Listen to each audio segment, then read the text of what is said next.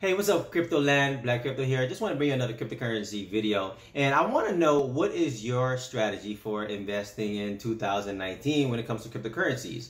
You know, I've stopped Bitcoin mining here at home, and that means now I have to look at other ways to definitely get involved with cryptocurrencies in terms of my own portfolio. And that's what I want to talk to you about right now. What is your thoughts in terms of what is your portfolio? What do you have in your portfolio? How do you see Bitcoin now? You know, we've seen the price go up. We've seen the price go all the way down in this what's called a bear market, or maybe it was just a little small bear run as the price is now going back up. You know, Bitcoin may not be dead. It may be here for many years to come, and that means other cryptocurrencies as well. Will other cryptocurrencies step up in terms of being a form of actual currency that we can use? Will that be Litecoin? Would that be Ripple? You know, what will that actually be? Would that be Stellar? You know, what would be used for banking? What would be used for currency? What would be used for, you know, a store of value? Will that be Bitcoin? You know, we have other cryptocurrencies out there that are also doing great things in terms of applications, in terms of Ethereum. You know, where would that actually go? Now, does that mean all of these will survive? We don't know. But do you start investing in them right now? Because what happens in the next 2, 3, 4, 5 years if these projects actually take off? You were an early investor. You were an early adopter of these actual cryptocurrencies. And you can really take advantage of that when these prices of them actually really goes up, or when actually the market gets a lot more mature when it comes to using cryptocurrencies. So in terms of me, you know, I try to diversify my portfolio. I have holdings in Bitcoin and Ethereum Classic, Litecoin, as well as a few others. And I'm still looking to find out which ones are the best ones to actually invest in. Which ones should I hold? Which ones should I trade? I'm not a professional trader in any kind of sense, but you know, it's always good to also make a little bit of money with this as well. But my end game is to actually hold these coins for a very long time.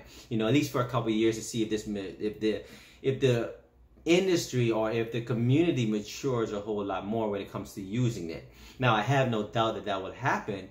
When that would happen is the question. You know, we see Coinbase that is very forward when it comes to the custodial. We see a lot of other over-the-counter desks in terms of custodial as well. We see, you know, the banking industry starting to get involved in cryptocurrencies, where we have banks saying they want to launch their own cryptocurrency. Now, if cryptocurrencies is dead, or the Bitcoin, any one of those did not believe in cryptocurrency, why are they now starting to get involved in blockchain technology? Why are they starting to believe in that technology and starting to market that in terms of what they want to do with it, if this was not to go anywhere? So guys, do not fall for that fear mongering, that FUD. Actually, be smart in your own investing. Try to diversify. Do not try to put more into the basket that you're willing to lose as well. You know, you want to try to diversify and try to own, you know, a few different coins so that you can also take advantage of that dip, whether it's one coin or whether the other, if you're looking into it for any kind of profit immediately. If you're a person in terms of a really believer in this space, and you really want to see how far this can go, and you're one of those individuals who is a hodler, then you will definitely hold this for a very long time, and hopefully everything will mature within the next couple of years. I definitely see for 2020 a big increase in the cryptocurrency market. You know, in 2020 we're going to be having the Bitcoin halving, and that's going to be a significant milestone for Bitcoin. Every time in the past, the Bitcoin price has gone up according to that halving a date. We're probably about a year out, a year and another month or two out from that halving. And that hopefully is going to push the Bitcoin market forward in terms of speculation, in terms of price. But with that also comes more individuals in terms of their ear turned up to what Bitcoin might be. By that time, I'm sure we're going to have a lot more institutional investors involved in the space. We're going to see a lot more countries involved in Bitcoin. We should see some regulation by the halving. Now, if we have a regulation and it's positive and we have that halving, then Bitcoin price should really grow steadily because of that. Now, if the regulation comes out and is very negative, we really don't know how much that will play on the Bitcoin price, plus other things that might come into play, like the halving or any other technical things that might actually come up with Bitcoin.